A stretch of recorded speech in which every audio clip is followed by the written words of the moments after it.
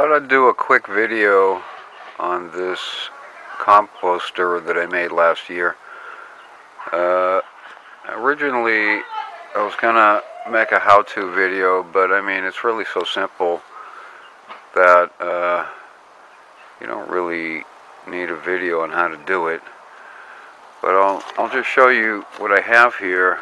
I have these X's, all made by 2x4s, plus a base on the bottom here, steel pipe, and then of course I have this plastic barrel.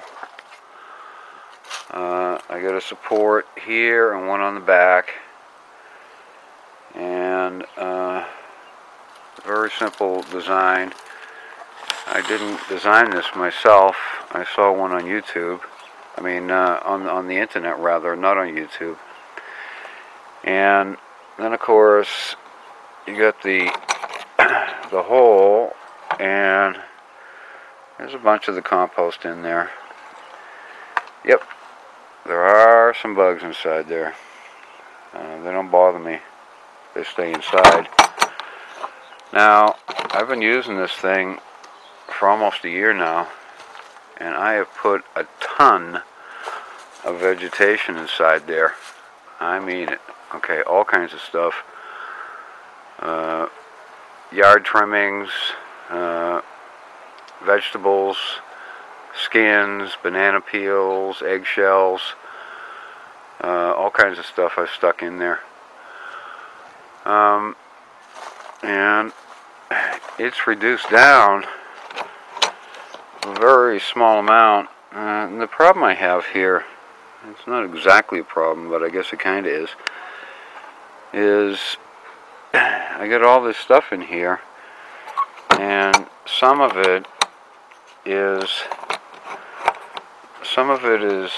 composted down to where I'd want to use it, and some of it is still being worked on a little bit. I guess what I should do is just forego using it for a week or two and let all that stuff compost down inside there, and then take it out and then start over. Use what I have now. On the bottom here I have one of those plastic totes. It's a Rubbermaid.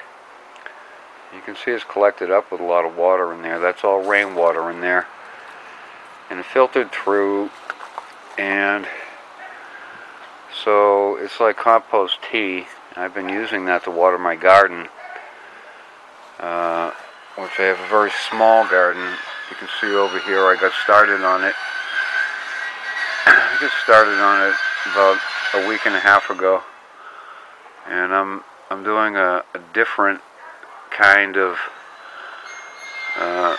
irrigation this time. It's going to be an automatic system,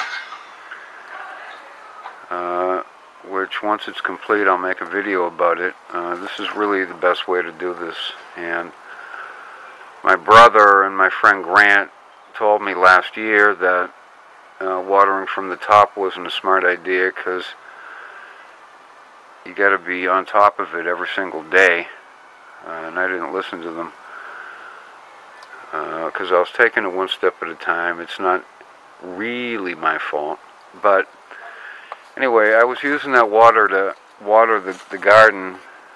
Most of it's gone now. Probably wasn't really a smart idea to do this, because there's mosquitoes in there. So I probably should have figured something better out than what I've done. But it is a good composter. It works well. You gotta, around here in California, in the heat, you gotta wet it down every couple of days or so. Make sure it's damp. In the winter you don't need to, of course, because it rains, but in the summer you do. Otherwise it won't really compost down. You'll just collect a whole bunch of stuff inside there. But I'm satisfied with this. I think this is the best design I've seen. the easiest to make. I think I made it with 4 2x4s. I don't think it was 3. I think I needed 4. Plus the screws, the pipe, and the barrel. It did work very nicely. I'm really happy I made it, and I wanted to share it with you. Oh yeah, one other thing. I spray painted it black originally, and you can see it's scraping off. I guess I didn't use the right kind of paint, and I'm not too worried about it though. It still works well. So, if you make one, I think it'll work well for you too. Thanks.